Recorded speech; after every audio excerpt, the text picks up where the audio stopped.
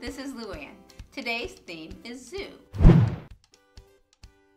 Many children love animals, their pets, farm animals, and zoo animals.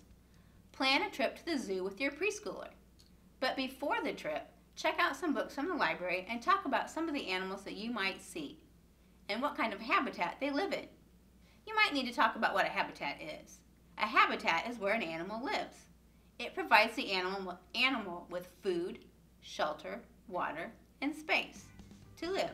The animals that live in different habitats have special characteristics that help them survive.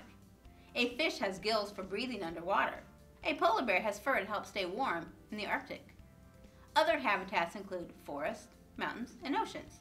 Your own backyard is a habitat.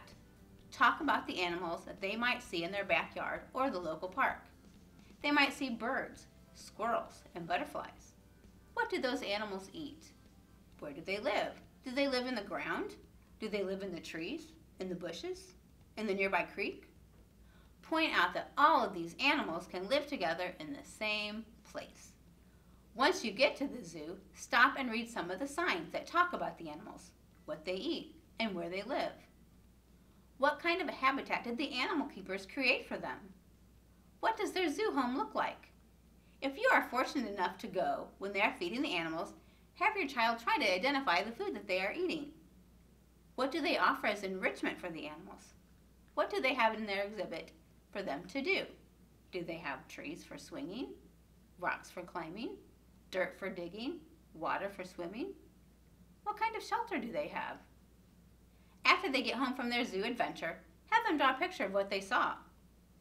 As children learn about different habitats, they begin to understand the importance of living in non-living things. They learn about many different habitats and how animals and plants have adapted in order to survive where they live.